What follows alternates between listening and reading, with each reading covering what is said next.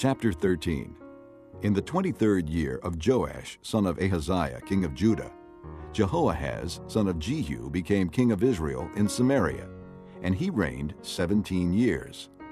He did evil in the eyes of the Lord by following the sins of Jeroboam, son of Nebat, which he had caused Israel to commit, and he did not turn away from them.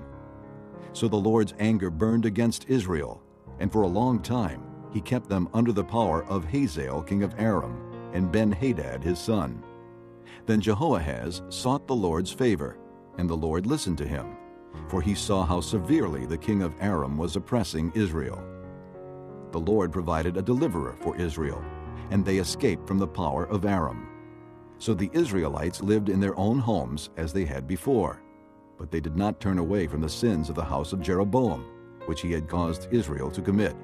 They continued in them. Also, the Asherah pole remained standing in Samaria.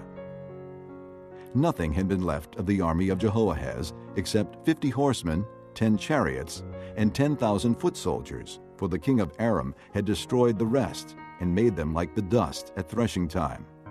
As for the other events of the reign of Jehoahaz, all he did, and his achievements, are they not written in the book of the annals of the kings of Israel? Jehoahaz rested with his fathers and was buried in Samaria, and Jehoash his son succeeded him as king. In the 37th year of Joash king of Judah, Jehoash son of Jehoahaz became king of Israel in Samaria, and he reigned 16 years.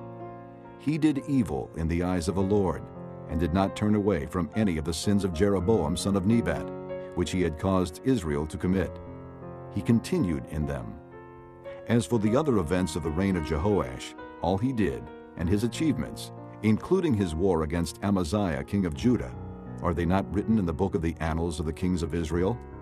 Jehoash rested with his fathers, and Jeroboam succeeded him on the throne. Jehoash was buried in Samaria with the kings of Israel. Now Elisha was suffering from the illness from which he died. Jehoash king of Israel went down to see him and wept over him. My father, he cried. the chariots and horsemen of Israel. Elisha said, Get a bow and some arrows. and he did so. Take the bow in your hands. He said to the king of Israel. When he had taken it, Elijah put his hands on the king's hands. Open the east window. He said, and he opened it. Shoot. Elijah said, and he shot. The Lord's arrow of victory.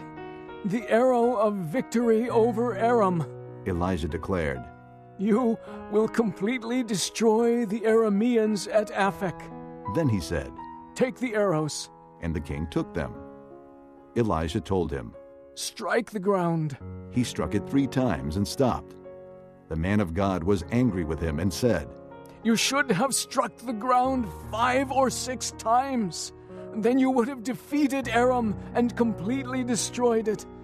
But now you will defeat it only 3 times.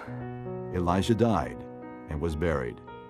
Now Moabite raiders used to enter the country every spring.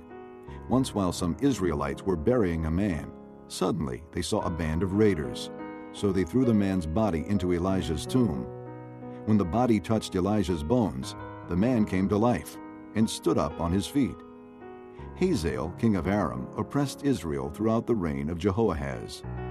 But the Lord was gracious to them, and had compassion and showed concern for them, because of his covenant with Abraham, Isaac, and Jacob. To this day, he has been unwilling to destroy them or banish them from his presence. Hazael, king of Aram, died, and Ben-Hadad his son succeeded him as king. Then Jehoash, son of Jehoahaz, recaptured from Ben-Hadad, son of Hazael, the towns he had taken in battle from his father Jehoahaz. 3 times Jehoash defeated him, and so he recovered the Israelite towns.